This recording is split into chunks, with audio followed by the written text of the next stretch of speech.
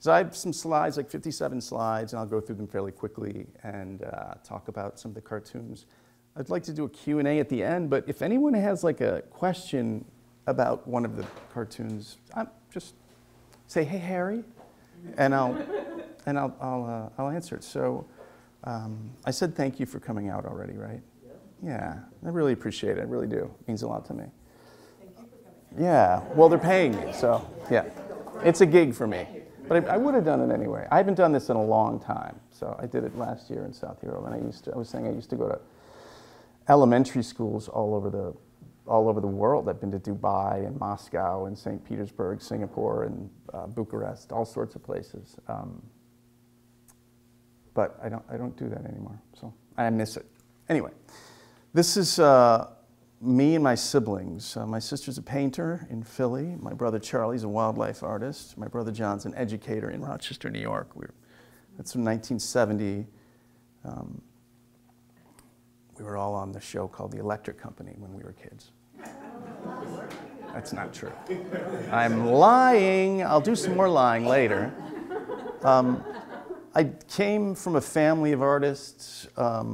Any way to turn these lights up? Just these? I might turn off a couple others. Yeah. And my dad was a graphic designer for, it's okay, for many years. And he was a sort of painter. And my Uncle Leon, Uncle Ken, my Uncle Harry, that's my dad. And they're all gone now. I lost both my mom and dad this past summer. He was 93, he had a pretty good run. And he really wanted to get the hell out of here. He really did, so.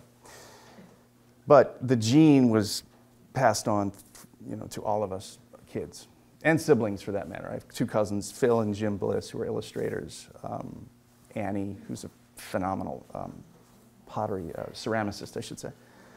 This is an early, I was obsessed with Picasso when I was 12, 13. I was just obsessed with all the kind of isms, Impressionism and post-Impressionism, even Romanticism. I went through all this.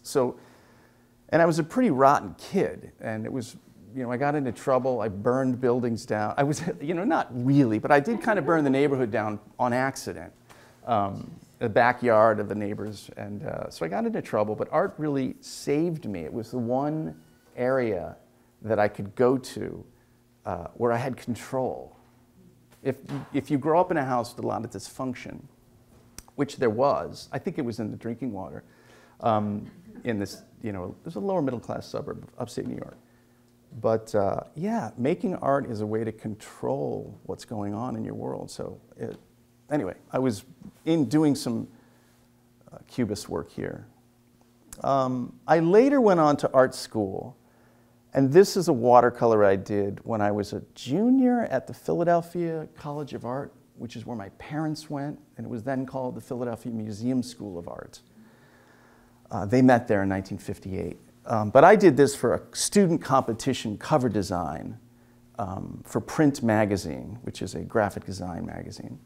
And I placed third in the competition. It's an international competition. And this was a watercolor I did of these Dutch tiles of this painter having this kind of euphoric moment.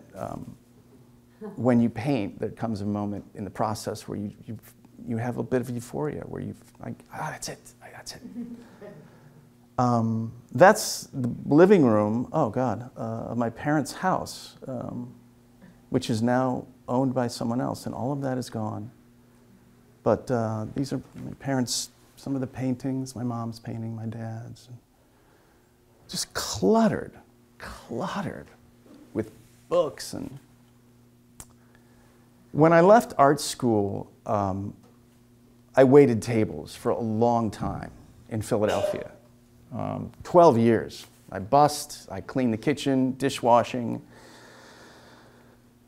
I got my girlfriend pregnant, and we gave our baby up for adoption. I was on welfare. So I had a really eclectic and interesting time. But in around 1994 or 5, I started getting work for the first time, illustration work. And the gigs that I got were doing book covers. And I got a lot of mysteries. In fact, I got pigeonholed into doing mysteries for St. Martin's Press. It was a great gig because I would get the manuscript in the mail, they'd send it to me, and I'd get it, and they'd pay me, they're $1,200. It was good money. It's good money for me. And this was 94, 95. That was like 3-4 months rent. But I'd take it to the 16th Street Bar and Grill and, and catch a little buzz and drink this, read the mystery. But after a while, they got so formulaic, I got sick of reading them. So I sent them to my mom, and I gave my mom $50. But then she went to art school, so she's a voracious reader she was. When she would send notes, she would kind of art direct me. She's like, well, this takes place, the woman's killed by a butterfly guy, so it's a flapper dress, and there should really be butterflies in the cover. I was like, Mom, stop. Enough. Let me do it. This was actually the very first book cover I did by Douglas Kiker, who was an NBC News correspondent for many years. And this artwork was lost. Usually when you do illustrations, you get the artwork back. Okay, they send it back to you. I did this in 1991, I think. And 22 years later, they sent me the artwork back. I couldn't believe it. It's like we're going through our files. This was for Random House. Going through our files, we found this and thought, better late than never, they wrote. It's like, anyway. This was done for Philadelphia Magazine. Watercolors, sorry. Yeah, these are watercolors. This was for Philadelphia Magazine when I was living in Philly. It was a full-page piece about Amish children, young adults, when they reach a certain age, are allowed to sort of make a decision whether they want to stay in the community or smoke pot and don't listen to radios. I forget, what is that called? What's that? Yes. Thank you. So here he is listening to a Walkman. Another mystery, you can see there's influence of Vermeer here on this one. These were hard to kind of do, difficult paintings, but anyway. This is a cartoon. Speaking of Amish people, at a certain point, I was living in Nyack, New York. I'd finally moved from Philadelphia, and I got a little apartment in Nyack, and I had a little boy, a little son, my son Alex, and his mom relocated. We weren't married, and I was following him around because I didn't want to be far away. And I was in a rare bookstore in Nyack, and I was looking at a book of Charles Addams cartoons, who I always loved growing up. Loved Charles Addams. Appreciated the drawing and the wit and the kind of sardonic, dark humor. And I was looking through it, and at the time I was doing book covers, and I thought, I could probably do this, And I recall back that people said to me, you should try submitting to the New Yorker. And I didn't really have any idea of the cachet of that magazine. I didn't really know. Anyway, went home, knocked off 8 or 9 samples over the course of 2 or 3 weeks, and eventually got a gig, a letter from the cover editor saying, this might be a long shot, but why don't you try doing some cover sketches? And I did. And first I was published as a cover artist, and then about a year and a half later, I started submitting cartoons. And this was an early cartoon. This might be 2003. I was trying to think, like I had the idea. The Amish midlife crisis came first. I thought, there's something there. And I thought, what kind of car would they get? They'd trade in the horse for, a cheetah. This was a early rejected cover of, I believe there was a Haitian immigrant outside of a borough outside of Manhattan, and a borough was shot many, many times. He was unarmed, and Mayor Giuliani was the mayor at the time. And this was kind of based on my being inspired by, of course, the Infinite Incidents, but also Sergio Aragonés, who's a great Mad Magazine cartoonist who did these kind of shadows where it would have the dog and a man walking and the shadows would be completely different. So this is watercolor. This is kind of mixed up. This is a watercolor I did not that long ago. I live in Cornish, New Hampshire now, and my wife has a house in Burlington, so I come back to Burlington every now and again to just check in with her. And it's a kind of an interesting marriage.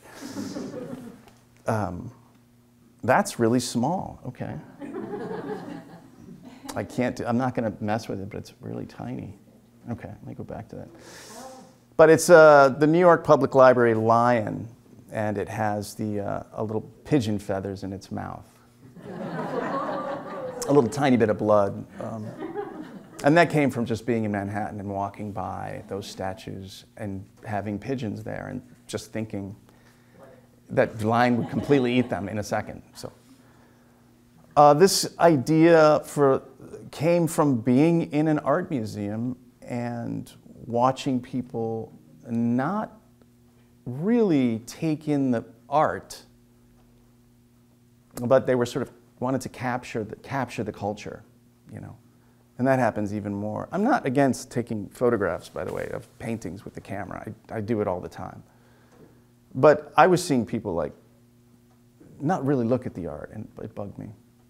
By the way, this painting is my version of Norman Rockwell's version of a Jackson Pollock that ran on the cover of the Saturday Evening Post, and his cover was called The Connoisseur. Was it called The Connoisseur? I don't know. But my editor at the New Yorker, Francois Mouly, was like, you should try to make it look just like the Rockwell. I was like, are you high? But in the end, I compared mine to Rockwell's, and my Pollock is far superior to Rockwell's. It's another, I notice a lot of the covers I do for the New Yorker are kind of celebrating looking up. And I had a great, I worked for Playboy for a while. And Michelle Urey was my cartoon editor. And she passed away too young. But she took me out to lunch one night, one afternoon, I should say. Yeah, she took me out to lunch one night. We had a lot of drinks. But, and so we're walking home, and Michelle's like, she stopped, and she wore sunglasses. She actually died of cancer. I didn't know this, but she had a cancer in her eye or something. I think she wore her sunglasses anyway, but she was kind of a glamorous, cool woman, and she put up with a lot of shit from Hefner for many years, and she just hung in there. But she took my arm and she stopped. She goes, look up. And I looked up at the buildings and she's like, look at that. Look at all that architecture. Look what's going on up there. There's a mist and stuff coming up. She said, look around there. People aren't looking up. And that was before phones. So she was great. I miss her. I wish these are so small. Sorry. He's got a Super Soaker. What's the date on that? That's 2005, August 1st, 2005. Yeah. That's just a detail of a cover that I did for a publication called Weird Fiction Review. And I love Mad Magazine. I love Jack Davis. So this gave me the opportunity to kind of drop into Jack Davis's ink work for those old EC comics, and there's a close-up, and I was kind of proud of that. And that's the actual cover right there. These guys come into... Well, that's great. Yeah, a buddy of mine did the type, and it's super fun to work on. Yeah, it's fun. This is a illustration for a book I did for my longtime editor, Joanna Kotler, who I love, and is a good friend, is a great painter. I did many children's books with her at HarperCollins. And this was the last book that we did, one book we did, I should say, and she wrote it. She didn't edit. It's called Sorry, Not Sorry. And it's a really great children's book about saying you're sorry. I thought it was a fantastic book. And not just, it's great. Because, and I used to get manuscripts not all the time, but often enough. I got one from Judy Blume at one point, and I didn't really like it. But this concept of apologizing, I just thought, that's huge. When you say you're sorry and really mean you're sorry, to deeply feel sorry. I just thought that was such a profound thing that I had to do the book. That says won't tell you anything about the rest of it. This is a different book. This was written by Katie Camillo. I've been really, of course it's in German. This is the German edition. Whoops. So I'm a dog fanatic. I have a memoir coming out about my dog Penny, who passed away after 17 years. So sometimes I think there's something wrong with me, that I love dogs so much. I fear for my sanity. But anyway, this is called Good Rosie, and this is a nice book too. I love Katie Camillo. There's a real sense of humanity in her writing. This is just silly. It's the Lost Bemelhem sketch. I got that on eBay. It's certified. It's the real deal. I remember my cover editor, Francoise Moule. I walked in one day and she had Xeroxed this. I sent it to her. She Xeroxed it and put it on her wall. I was very proud. Oh, these are so small. I'm really sorry. I wish I could, maybe I'll get out of this and just hand do it, because this is driving me crazy. Hold on. Bear with me, I gotta escape. Ooh, how exciting. Hold on, I'm gonna go back to, I don't really care. We're here, right? Are you sure you want to open 71 items? Oh, unselect them like that? Thank you. Gonna need you. Stay with me. Now what just happened? What? I mean, I don't really care. There we go. Perfect. I might need tech help. Does anybody know how to do? I don't know how to do this, so honestly, this could be a... Maybe you should just stick with the smaller drawings. Well, I don't even know how to get back to that now, to be honest with you. Yeah. It's in a folder called Dartmouth that is on the desktop, but as soon as I plugged into this... Which one do you want to look at? This one? Well, this one. That guy. See how small the cursor is? You can't even see it. Oh, I can't see it.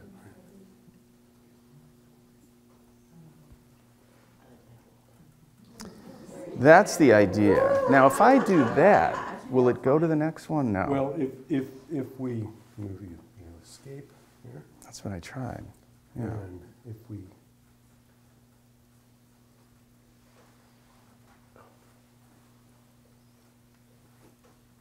You can do this. no, just how did you get your folder so small? As soon as I plugged in, if I unplug it, Gotcha. it's because it's plugged into this. It's the library's fault.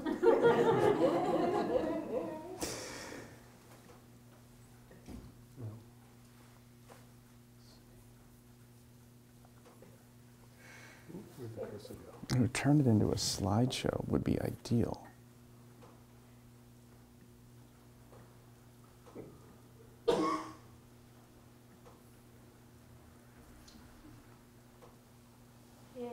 And then if we do that, it won't let us go.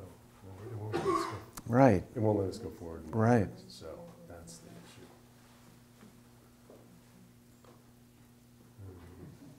And You want me to find the folder? is it that folder? Dartmouth, it just says tiny, that's it. Now, why can't we turn that into a slideshow? It's so weird. Libraries. I love libraries. They literally saved my life growing up.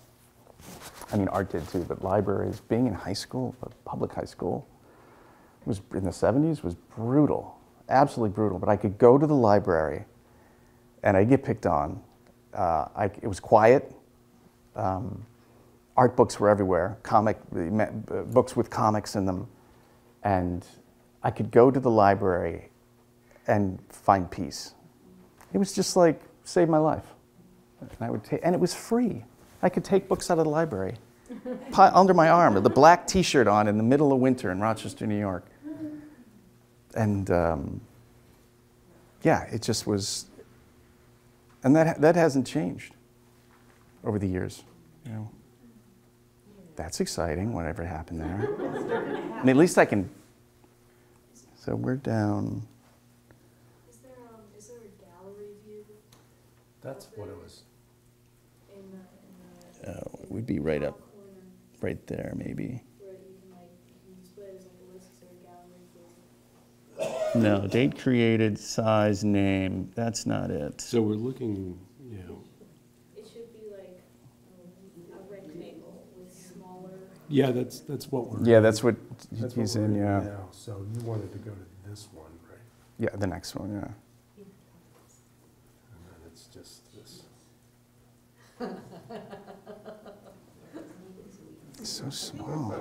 You want to just sit down? Yeah, I'll just. Harry and I went to college. Yeah, together. John. We went to art school together in Philadelphia. He's a graphic designer, yeah. This cartoon I really like, just because I like the closer, like people would say, you said meow? Maybe. All right, go. How are you going to go to the next one? Oh, was it down there? It's just down there. Okay, so this is gluten recalls a time before their intolerance. It's like a poor.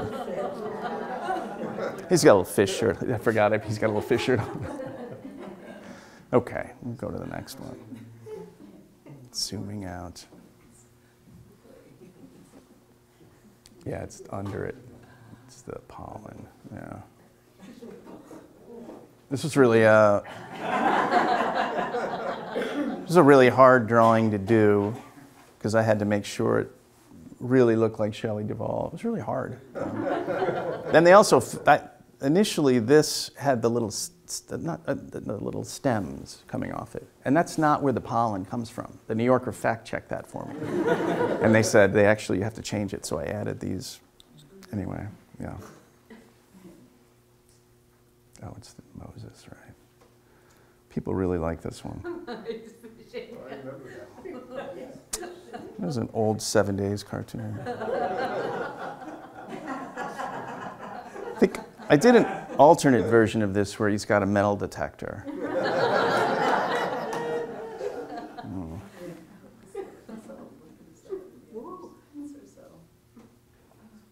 It's weird, my drawing, I used to do watercolor cartoons for the New Yorker, but I don't do them. They're all under. It's the Trying to find my. that guy. Oh, the cursor. Yeah, it's the yeah. cursor. It's like, Oh no. Harry, when you did watercolor, did you do an ink drawing first? Yeah. And Oh, brush, ink, line. Yeah. Yeah. Kind of old school. Just like Charles Adams would do it. I would imagine. Yeah. This idea came to me. I was driving from Cornish to Burlington, and there was you see them, they're Cooper's Hawk, and they're sitting there, and they look so badass and regal and just really impressive, and that's where it came from. Maybe we'll just use the down arrow since that's still selected. Does that not work? It doesn't work. Yeah. Yeah. Yeah, there was some wait, it switched to.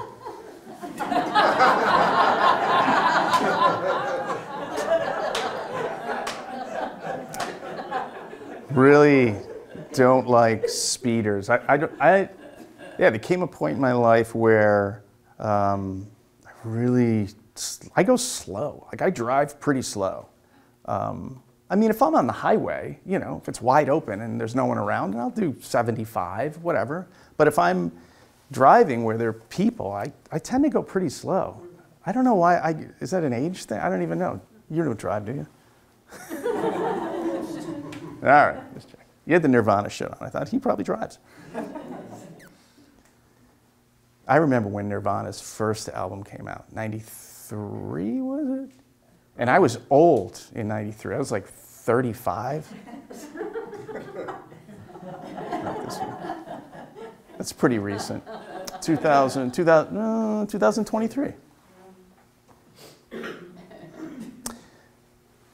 Yeah, I was in a bar with a friend of mine in Philly, and we heard that on, and I was like, what is this?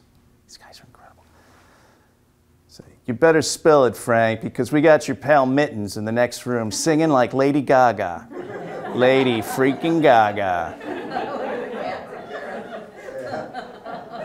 So there's a narrative. I like narrative cartoons, and where you can kind of, sometimes you can, different captions. It becomes, you spend more time there, And I like the imagining what happened before it and then after it. All right. And it's very film noir-y. I mean, I grew up on old Billy Wilder movies, and this is kind of still thinking about that squirrel, huh? I'm laughing at my own cartoon. I just love that little face. He's just like, how do they do it? They're like little Pope. There's something else. There's a story going on outside the frame. Right. And you just refer to it, then so we get to see all that. Yeah, I try. That's kind of the goal. It's like there's a film there, and we're dropping in on some moment, I think. It's ridiculous. Oh, this is good. Sorry.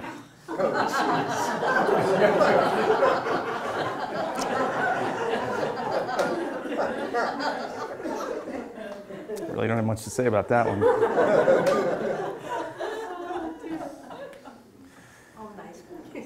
So I include my journals. I keep a journal, and I journal every single day, every morning, and it's fill up the journal with things. Yes, I think it's this one right here. Yep. Yes.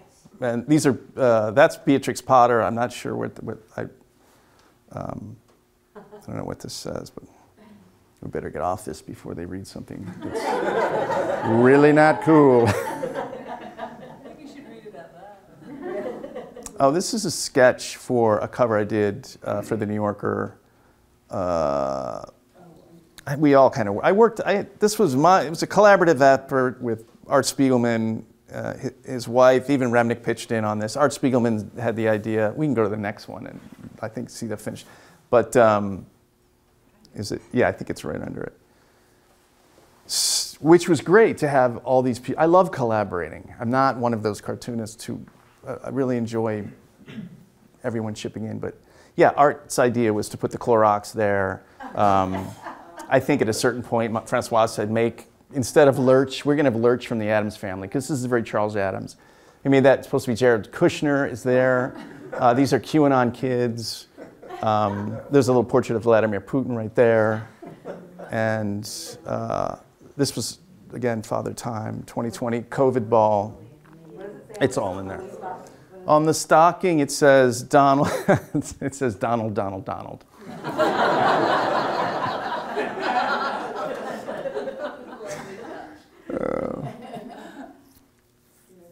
And I started working with Steve Martin in 2021, 22. And he was at a dinner with my cover editor, and he had some ideas for cartoons, and he said, "Do you know anybody?" And she said, "Yeah, I know somebody who likes to collaborate, Harry Bliss." And he actually knew my cartoons from the LA Times. And then he started sending me some ideas, emailed me some ideas, and that's how it all started. Yeah. And that picture, by the way, it was a photo shoot for the New York Times, and he was like, he's walking, he's great, he's just walking, he's like, "Harry," he goes, "I'll show you how to fake laugh on camera." It's like, it's really funny. And it was like a little less, but I was laughing at him, so he was making me laugh.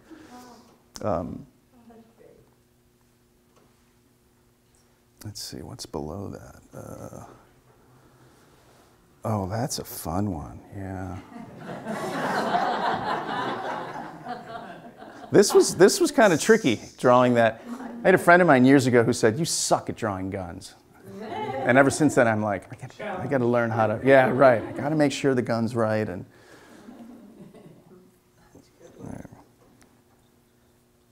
it was fun to draw. I mean, they're all kind of fun to draw. This is one of Steve's, I think.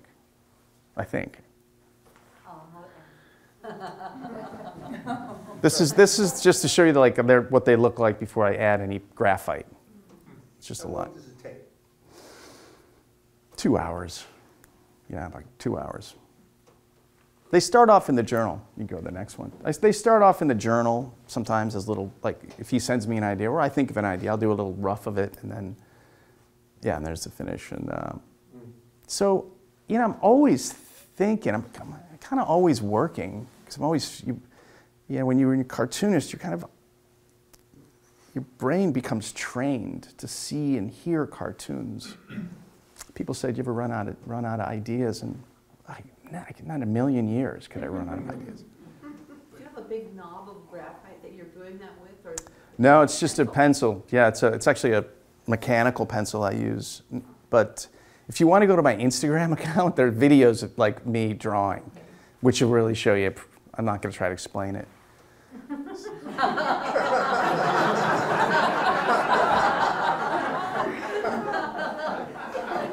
Someone said, you know, that fish isn't that terribly drawn. It's hard to draw crummy. I think didn't Picasso say, I've spent my entire life trying to draw like a child. Trying to unlearn what you learn, which is very interesting. This looks, I don't know. That's right. That's actually right. Yeah. Okay. That's when Steve calls me, I put in Navin Johnson, because that's his name in the jerk. And so he doesn't call all the time, but when he does call it, just before I answer the phone, I'm like, get a good laugh out of that. There was a sandwich at August 1st in Burlington that I ordered yesterday called The Jerk, and I took a picture of it and sent it to him.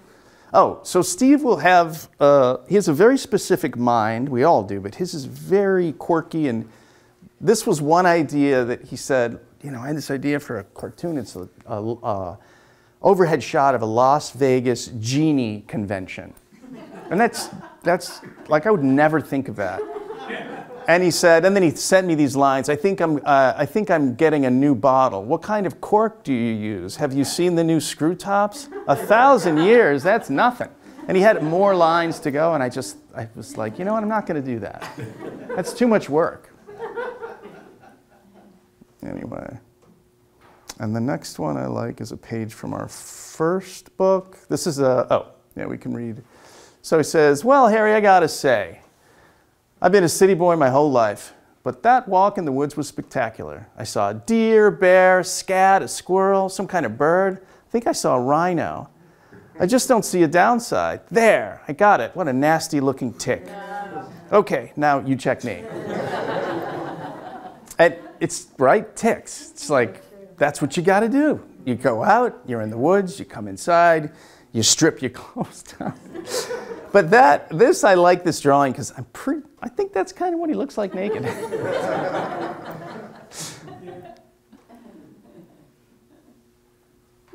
Those strips to do with Steve, and we did a lot with Penny. That was Penny. Here's Penny on the cover. This is Penny is my wife and I, Sophie, had our dog Penny that, again, she's been on New Yorker covers. And we had her, 17 years is a long time to have a dog. And yeah, when you lose a dog, if you have a dog and you've lost a dog, it's just crushing. It's just a crushing thing. So I would go to the next one. And Steve said the same thing. He said it's the second worst thing that could possibly happen to you. This one is Steve's too.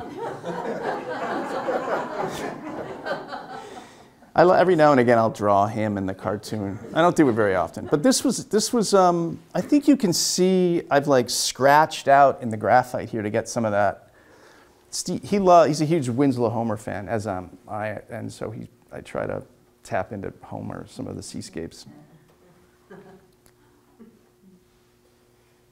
Do it on time. 7:05. Oh, this one says, Barnaby, if by chance the cats are ahead in the bridge game, hold off on serving the smoked salmon bites. Very good, Miss Penny. I like this one. That's very much like Penny.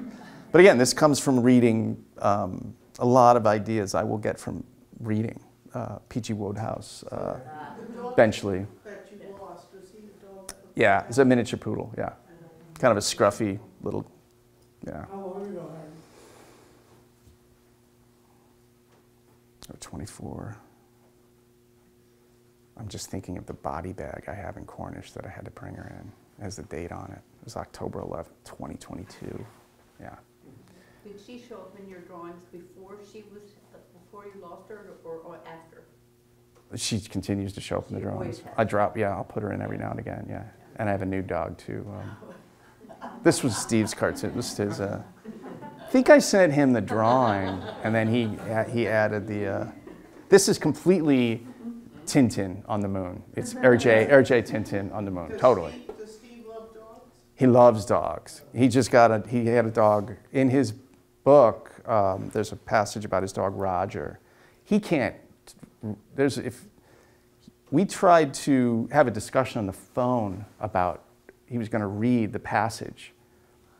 I think it's in our book. It's in the first. He couldn't read it. He started crying. Yeah. Couldn't read it. They just got a new. So this was like, again, this is a very Steve idea. Come on, Penny, I'll teach you how to fly. You cup your hands like this and flap them up and down. And then anyway. Oh, here comes Harry. What's up? Nothing? This is kind of, and I put this little book of LSD because I was experimenting with psychedelics at the time. So, but Steve, there's a surreal side to his sense of humor that I really like. Anyway.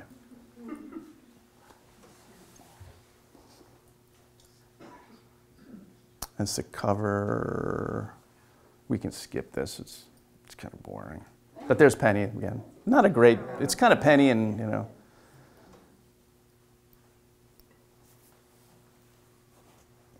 What's this? Oh, this shows you the sketch for the. Oh, this is a sketch for the second book we did. It's his. It's called Other Diversions. Number 1 is Walking, and Other Diversions. So. He was telling me, he would write the script, and it's about 3 amigos. It says, Harry, wake up, I remembered something. And I like this. My favorite part of this is we're sleeping, and I'm like, wahoo, and Penny turns around and is pissed off. It's like, Martin, like he woke us up. But these strips were super fun to do, and he was completely open with having me integrate, like we'll be walking in the woods. I integrated New Hampshire, Vermont, and he really enjoyed that, which was a huge relief for me because I love to draw the woods and nature and all that stuff. This was we got to do a thing on in the New York. What's this place in New York? The Town Hall in New York. With Nathan Lane was moderating it, and Steve was there, and it was so much fun. And that's basically I laughed the whole time because these guys are so good. They're so funny. You're just sitting there laughing? Well, I did some drawings on a big screen, and it's kind of crazy.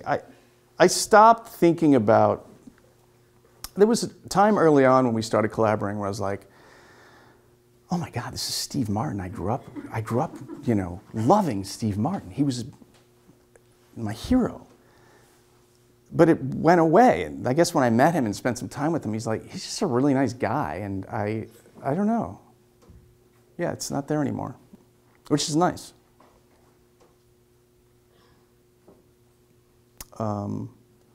This is where the title of my book comes from, yeah. Which is, that's the brutal thing about having a dog. Even my dog now, Junior, we go to the next one before I start crying. Yeah, then my dog now, it's like sometimes I'll look at Junior, and Junior's just like 1 year and 3 months, and I'll just be like, Jesus, how am I gonna?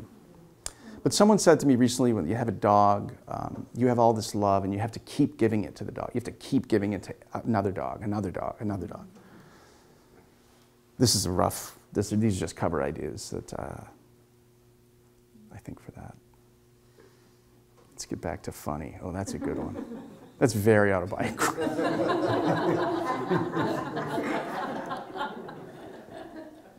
That's like the Mickey Mouse hair.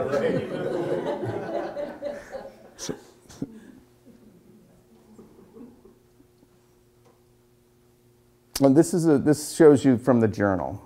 So you'll see what the roughs look like in my journal. And I think this was Steve's idea. And then the next one, you can see the actual cartoon, I think. And he switched the line on it. I like this line better.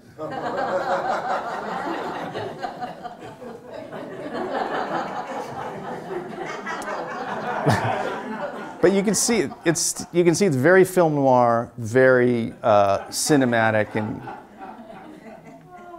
I borrow a lot from. I watch a Criterion Channel film every night, pretty much.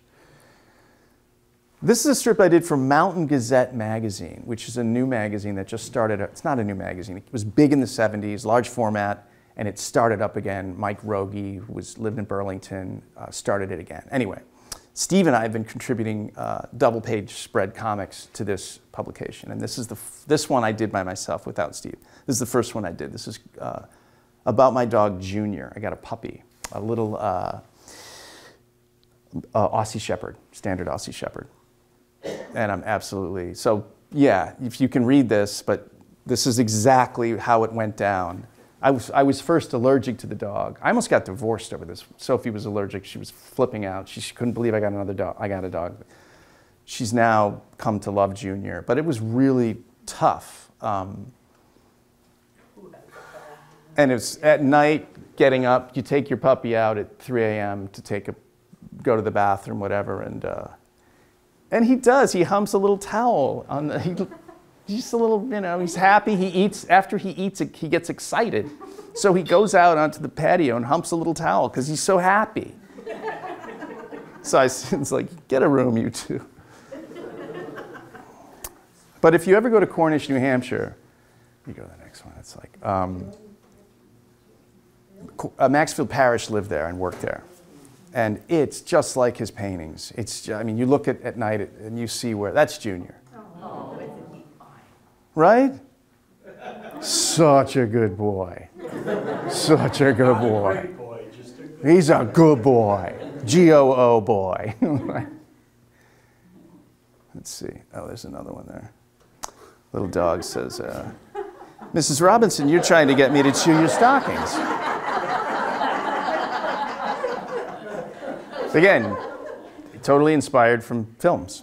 The Graduate was a seminal movie for me. It was my kind of Catcher in the Rye. It was like huge for me, that movie. It was the first, I saw a movie and I was like, oh, I can leave home and just go after a girl.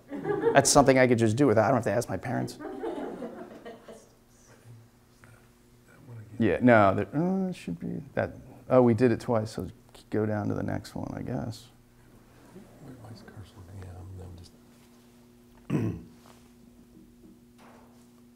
Oh, wait. Two 60-year-old men looking for a cur, sir. They're saying, yeah. Oh, wait. Oh, there you're over here now, so. There you go. There you go. Yeah, good luck. Godspeed. Oh, you're on that, so. There we go. Oh, okay. I'll talk about that because I'm a collector. I collect art. I actually spend most of the money I earn on art.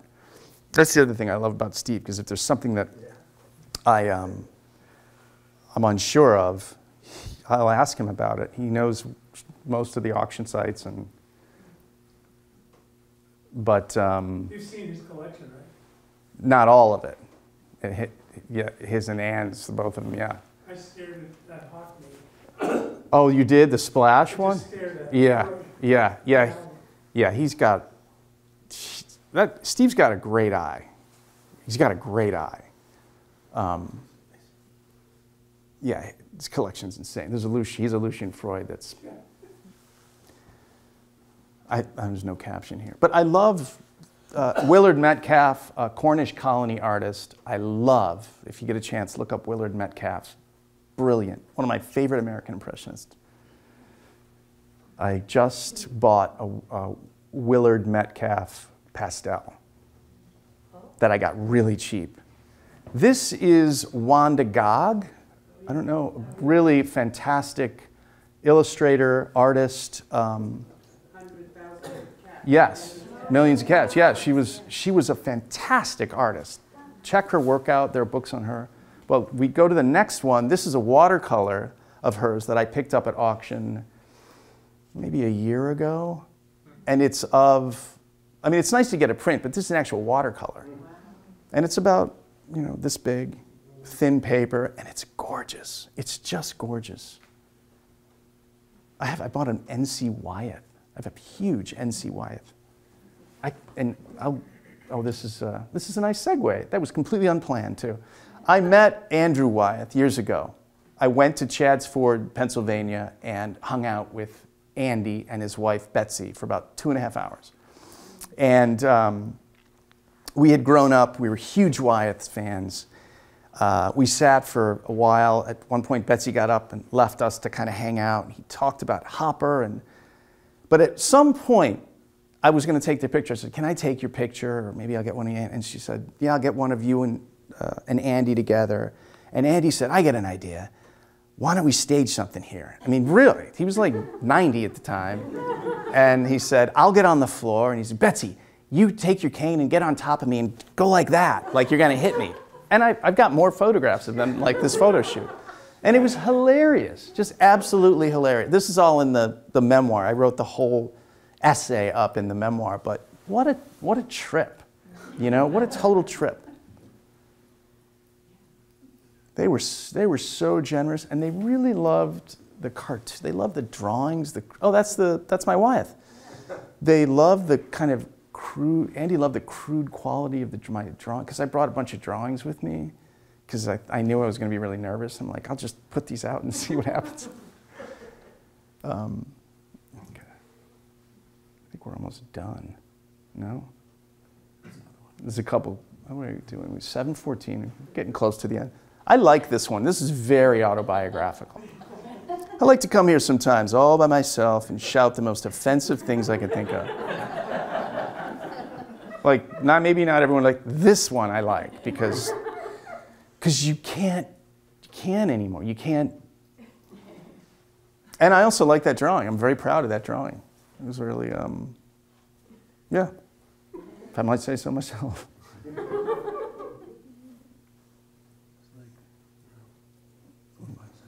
We'll go quickly. I'll go quickly then. Oh, this is a recent one of Steve's. You never see them roll over. Why should you?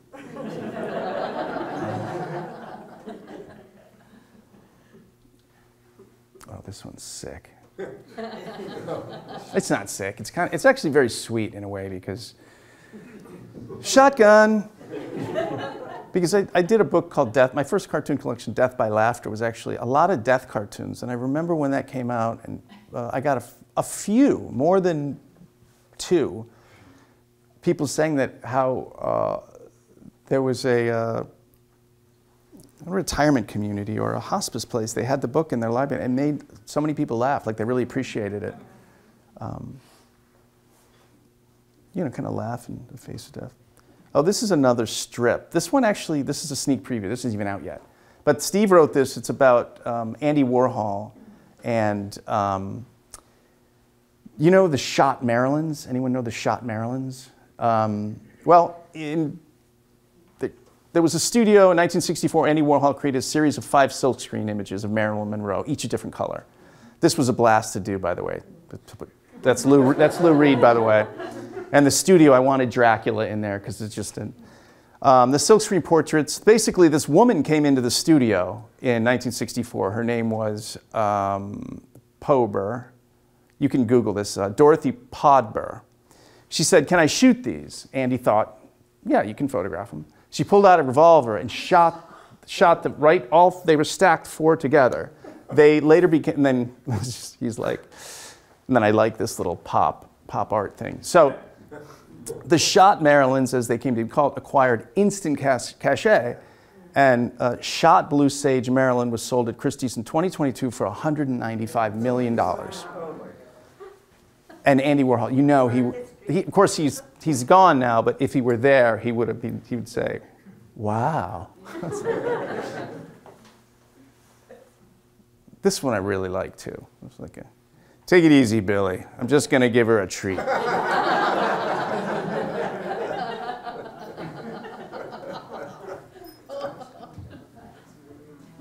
This might be the last one. That's Junior. That's a recent one. It's like that old commercial where, wasn't that 70s commercial where the guy was like walking in Paris and He just says, I love this woman. I don't care who knows it. Remember? Do you remember that? It was a commercial. No, never. All right. Thanks, John. Thank you. Big round. God bless you. Just going to stay up there. Trotsky in Vermont. Trotsky in Vermont, yeah. Well, I did this because I was just messing around with drawing. William Steig once said he loved to like see what happens, to see where the ink moves and where it goes on the page. And I always loved that. There was something that I did at elementary schools. I would have kids come up and draw a scribble because I was trying to get the kid over the intimidation of the paper. So I would have them do a scribble like that. I'm not going to have anyone here do it because I don't feel like it. It's a cool game, by the way, to play with anyone. I still play it, you know, when I'm out and I have paper. But so you look at this and you think, well, what can I turn it into? Turn it. Anybody have any ideas? Pretend this is a classroom. What do you think this could be turned into? What do you think? Well, you have it be a dog's mouth. Oh, it could be I like that. A woman with very sharp kitty, and the other way. That's not a very good student. You're not being, you're going to get in trouble. Go with the dog. You know, my brother is an educator, and this is a terrible dog, so let's just get rid of this. I hate this drawing. Oh, it sucked. Always get, you know, just don't be afraid to destroy your work. My brother's an educator, and I hope this is filmed and he sees this, and I went to his school in Rochester, New York, and I had him do a scribble, right? I'm like, John, let's get Mr. Bliss up there to do a scribble. Here's what my brother's scribble was. I'm not kidding. And every adult in the whole room, all the teachers were just like, and I'm like, okay, that's cool. What? I don't know what I did. I don't know. Yeah, I'm not gonna. I'm just gonna go away. Make it go away. But yeah, I love to draw trees, and the thing that I'll tell people about drawing is to understand. I'm reading about Leonardo da Vinci right now. Isaacson. In fact, I finished Isaacson. Did I finish it? I think I did. But da Vinci, Leonardo da Vinci, was off the charts, unbelievably amazing. There's no one else who's ever lived, in my opinion, who was as smart and is just as amazing as da Vinci was. The guy dissected 30 cadavers and drew everything he knew about them. Everything, and they were drawn beautifully. Just miraculous drawings. So, all this to say, if you want to understand trees, you have to just study them and keep watching them. Like now I'm learning, oh, the bark's really quite different on a sugar maple than, you know, pine trees are different in the background, and white pines.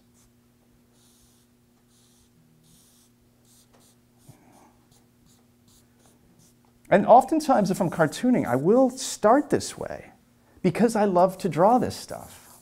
I love drawing. It's a way for me to draw the things that I love to draw. I'll put a dog here, you know, with some guy walking the dog. And then I'll think of, like I said earlier, I'll think of a narrative that led up to this moment in the walk. And there was a recent cartoon I just did where it had the guy walking, and there's a big landscape. I think it was yesterday's cartoon. And he says to the dog, "Behold, my antidepressant." Saying, look at the nature. So, anybody have questions? I'm moving over here now. Did the ever ask you to do a specific cartoon or a specific topic? They used to send out kind of calendars. Not really though. No, they'll send out a calendar, and every now and again, like when Osama bin Laden was killed, they had sent out a, you know, urgent. We need a cover on this right away, and I submitted a cover that I thought was very good, and I thought they should have run it. It was an ocean. It was just a shot of the ocean, just a watercolor, and it was just a turbulent waters, and because they buried him at sea, and There's nothing but turbulent times then and now. But they went with something else. It was a picture of Osama bin Laden and then someone erased it, which I thought was kind of a shallow. They're like, I don't know. I'm opinionated, but I've gone from answering your question to, touting how good I am. It's like, Ed Cohen spoke here about 5 or 6 years ago. yeah. And one of the things he talked about was the connection between the art and the caption. Mm-hmm. And he said that sometimes he had the art down, and then it was a challenge to get a caption that was an appropriate length. I was wondering if you could, now since you keep a journal where it looks like you're writing and drawing, maybe you see that in a different way, but could you comment on how it works for you, connecting the art and the words? Well, they should be inseparable. In other words, they have to rely on each other. So a good example of that is the guy sleeping with the vodka bottle. Like the caption says, "You awake?" ? There's not, you can't, it needs the drawing. So, but it's different with every cartoonist because my captions is my style of writing. There's a cadence to it. There's a way that I want it to flow like a song, I was just one yesterday. My wife and I I did the drawing, and it came down to one word. It was a fairly decent size length caption, but it was instead of a device, my device, like blah blah blah blah blah blah. A device was better than my device, and it was better because a device. He was talking about his phone. He was walking in the woods and saying, basically, he's walking in the woods with his dog. He's talking into his phone. He says, "Hey Siri, set a reminder for me so I know how wonderful it is to be walking in the woods without my device."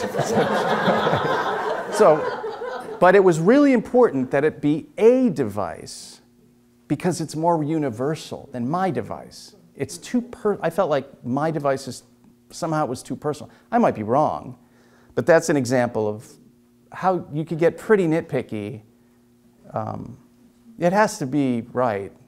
And it's how I talk. It's how I would talk too. Do they come to you at the same time? So with the art and the words, or the... No, not at all. That was me drawing. I literally did a drawing of a guy walking in the woods, just like I would draw here. And I really liked the drawing. And I stared at it. And then he had a phone. So he had the phone. He's walking. And then at first I had something coming out of the phone, like he's listening to someone. And I didn't really have anything. And then, did I ask someone? Wait, I might have, did I? Oh, no. Then it came to me. Something came to me like, no, he should be saying something. I'm sorry, my wife, that's her cartoon. That's her idea. So I should clear it up. Because she gave me the idea about him thinking something about how wonderful it is to be in nature and then using his device to remind him of that. That was her idea. And I just changed it. I said, how tranquil. I wanted the word tranquil, how tranquil it is. Am I over-explaining it? But yeah, it can be very complicated. It can be, well, it's like I said, it's like writing a song or anything. Yeah. You mentioned before that you now see things automatically as cartoons as you're going through life. Do you find that ever creating a wall between you and the experiences you're having because you're framing things in terms of future cartoons? No, I don't think so. You mean, does it get in the way of my being present? And yeah. I don't think so. I mean, it almost has to a little bit because if I see something as a potential cartoon, I'm working then. Like yeah. Does your wife, or good for people who know you well, say things like, "Are you doing it now?" Kind of. Yeah, my wife definitely. Yeah, and wasn't there? Was there a? There's a really funny movie called Walk Hard, the Dewey Cox story with John C. Reilly, which is so funny. And they're having an argument. They're getting divorced, and Kristen Wiig just looks at him and she says, don't you, and they're arguing and she says something, a line that's mad at him, and he listens to the line, he's like, that would make a great song. And she says, Dewey, don't you write a song about this? You're doing it all the time, though. That's how your mind works. You're always reading things in that kind of way. No, but I don't so much anymore because I draw. It's more, the drawing is first. Drawing is the first thing. I think Ed probably does, or did, I should say. Oh, he's probably out there still. He's I'm probably interested in the ones particularly. I like them all. I like your work a lot and always have. But I like the ones that are funny without the caption, and then Yeah. the caption tightens it in so that it gives it a point that yeah. I don't know how, it sharpens it. Yeah. But that, Yeah. like the Amish midlife crisis is funny as a drawing.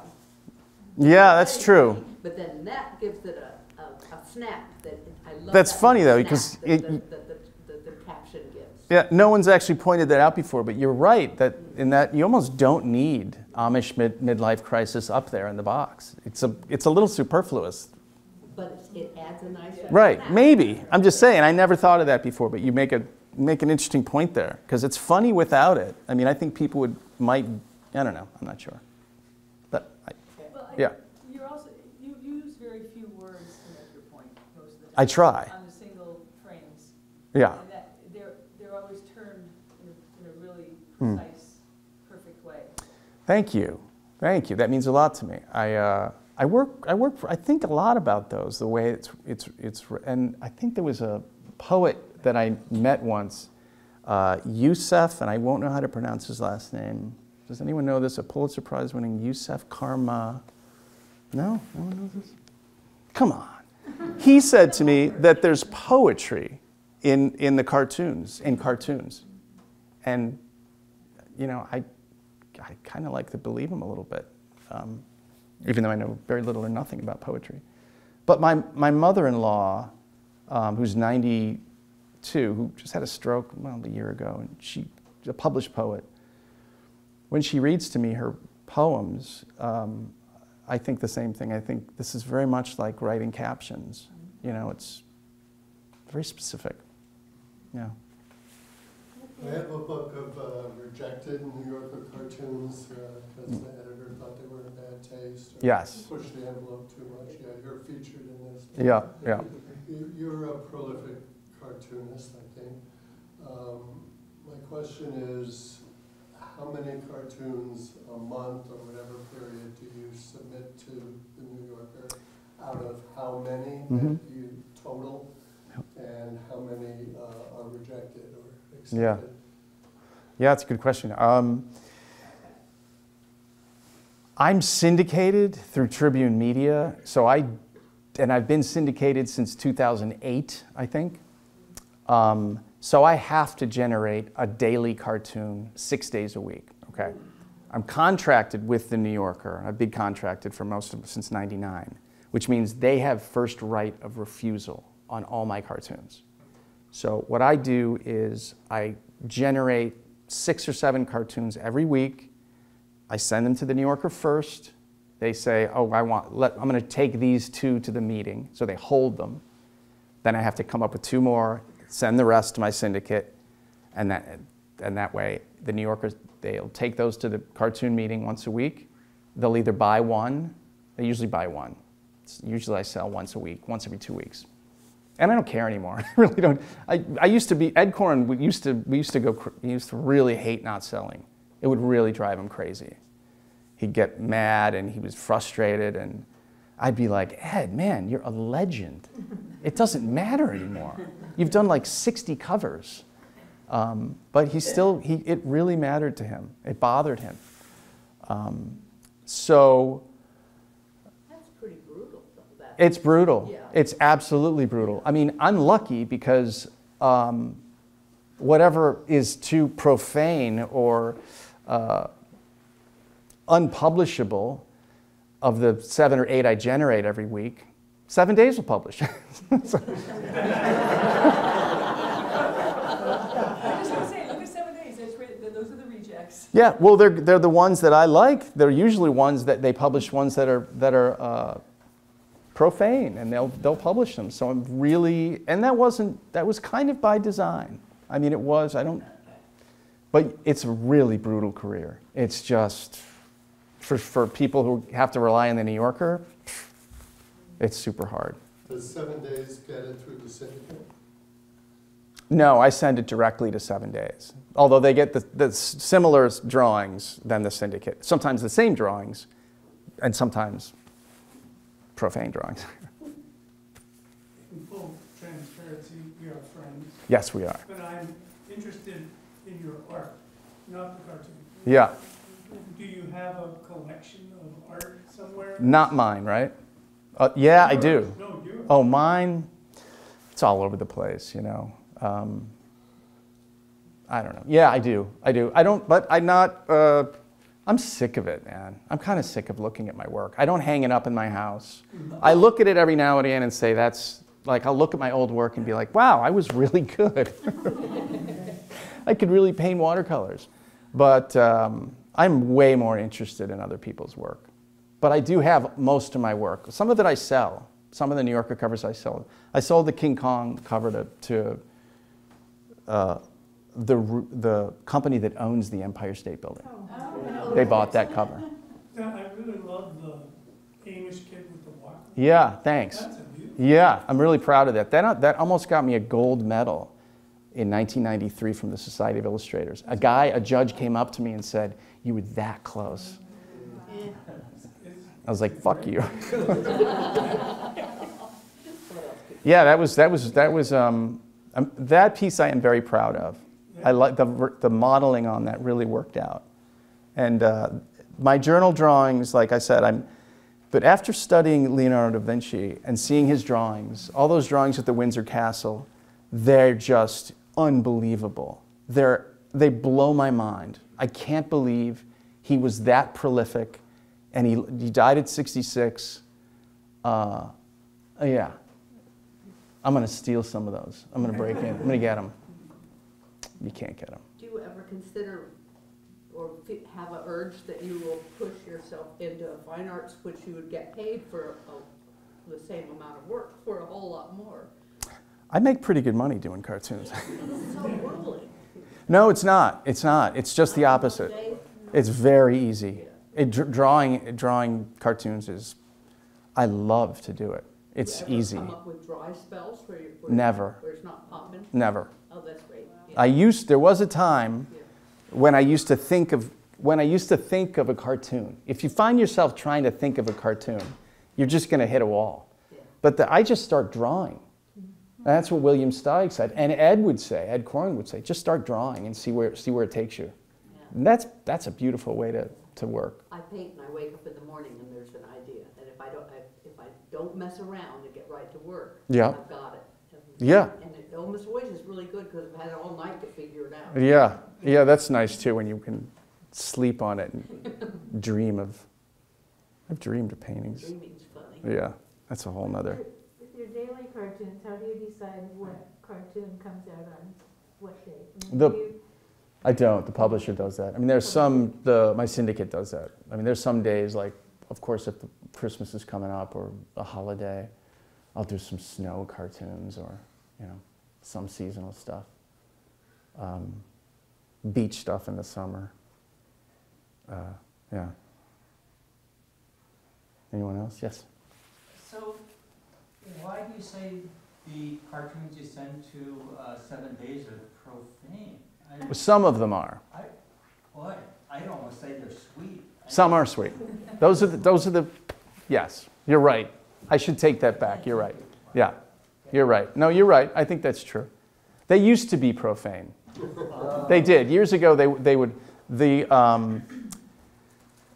I could think of one. There was some. They would publish the sex things, the sex jokes that I did, which would have, like, there was a woman in bed and the guy's got the bra on and the woman says, "I'm going to need that bra back," So they're just those things I couldn't get published in syndication.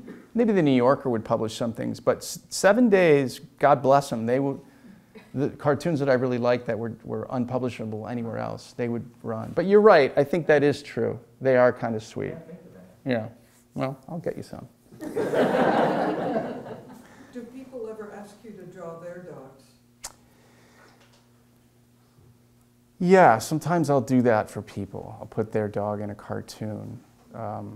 Just to see if their dog is, you know, not doing well. I do that for people. Sometimes. The article about you in 7 days a while back, it sounded like you sometimes think about giving cartooning up. And I was hoping that's not true. Yeah. Because like 6 days a week, I look forward to a moment of, it's just peaceful. Little bliss, a little moment of bliss. I just love it. I look forward Oh, to it every day. wow, thanks. That means a lot to me. I don't think I will just because it's not, but I meant retiring in terms of books and working hard. I don't really have any, I don't like promoting, I don't like doing stuff like that.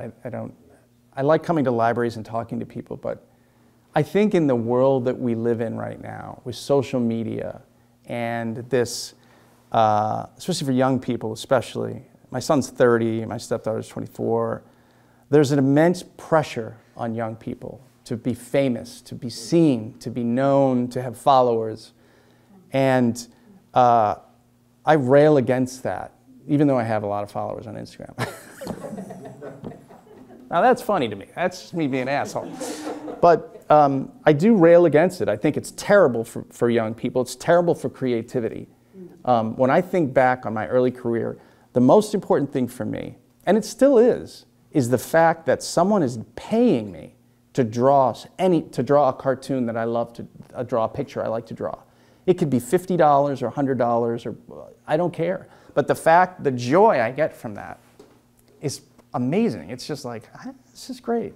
I don't need much more than that. So I'm gonna need a job, so I'll keep drawing cartoons. And I love to draw my dogs. And I like to make people feel good, so.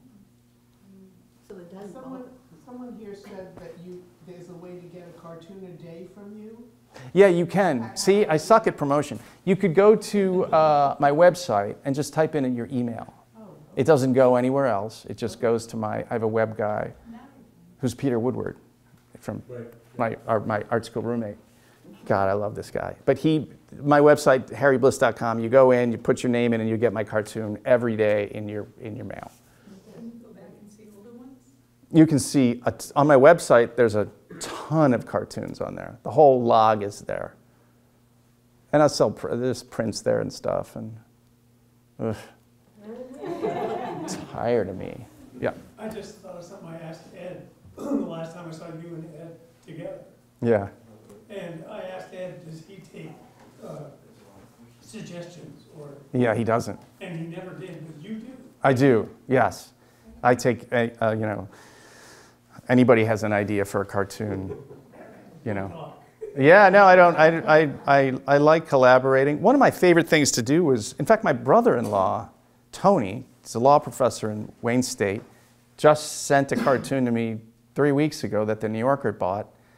And it's great. It's got, it's on my phone somewhere, but it's got a huge rock, like a boulder, big giant cliff, and it's thinking to itself that it'll never beat never beat scissors or something. It's just, I don't know. But it was such a funny gag. And I drew it very highly rendered rock. And one of my favorite things to do is to call him and tell him the New Yorker bought your cartoon. It makes me so happy. So, yeah. All right. Anybody else? Good. I'm interested that I hate commissions because I can't. Me too. All the time I'm trying to work, I'm thinking, Yeah. will they like this? Will they Right. like this? And that's like the kiss of death for getting anything Uh-huh. good. Yeah. But you have to work under that happily every single day. Will they like this? But it's not a commission though, because I'm drawing for me. Okay, so that's. They're just along for the ride. Okay. Quentin Tarantino said that about making movies, which I loved. He said, I make movies for me. It's just, this is a luxury that people like my movies. Yeah. That's the way it's turned, it is. So, I hate commissions. Can't stand it. Draw this, we need a businessman in a suit. I don't know. Even for New Yorker covers? Even for the New Yorker covers. I still submit on occasion, but yeah, I wouldn't like that. I probably would turn it down.